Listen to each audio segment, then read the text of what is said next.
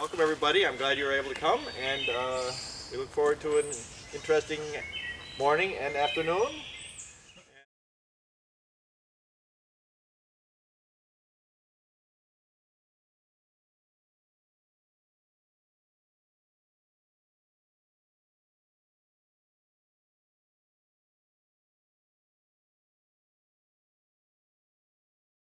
Some of the research that we've been doing over the past, 6-7 years now has been primarily with Japanese Barberry control.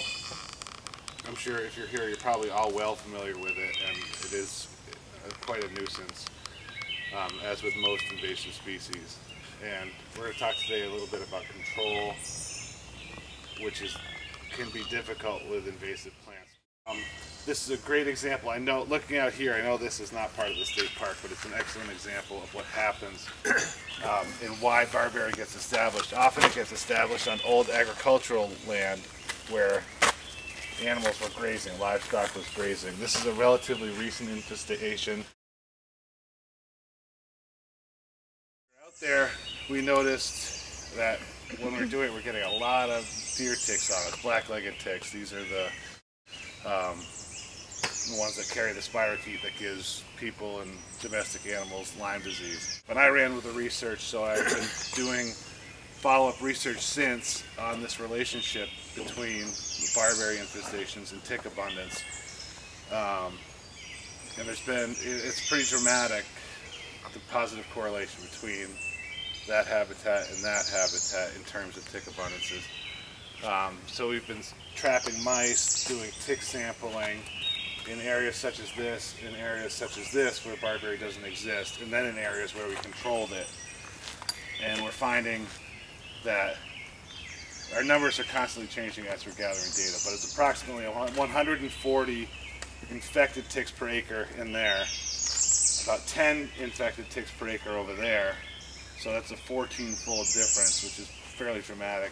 And as we control it, we start seeing a decline in tick abundance, more mimicking that than what formerly was that. Largely that's because, as you can see, it creates a canopy. It's really, it's pretty dense in there, and what that does is it retains the humidity.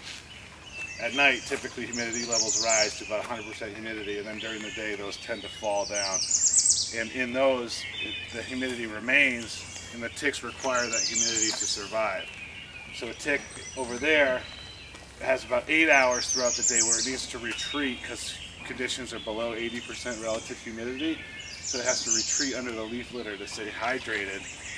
And in here, only 1 hour out of the day does relative humidity get below 80%. So for 23 hours of the day, they can seek a host in here waiting for another blood meal to advance to the next stage to lay eggs and so forth. So it's just the microclimate difference in there that lends itself to increased tick abundances. But for some reason also we're finding that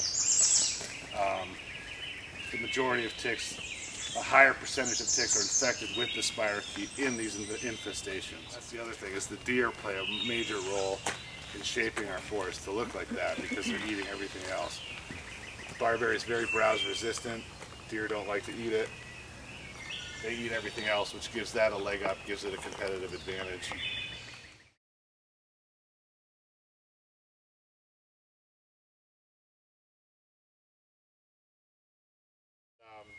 So we found it is a stubborn plant, as you know, and the best way to do it, we found, is through a two-stage process. A lot of people just think cutting it down once will take care of it, but it doesn't. Actually, it makes it even stronger, so it comes back. Some of our plots, we cut it down.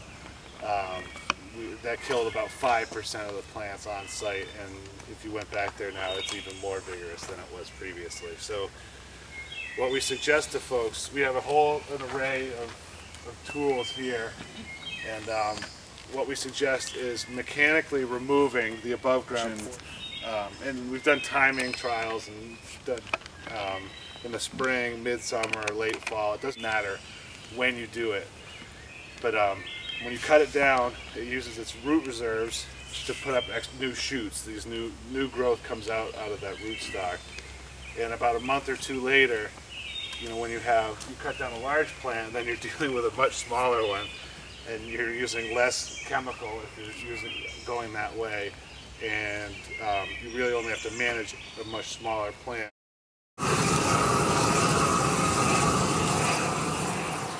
It is the non-chemical alternative, but if you're going to go this route, we'd suggest doing mechanical treatment followed up by propane.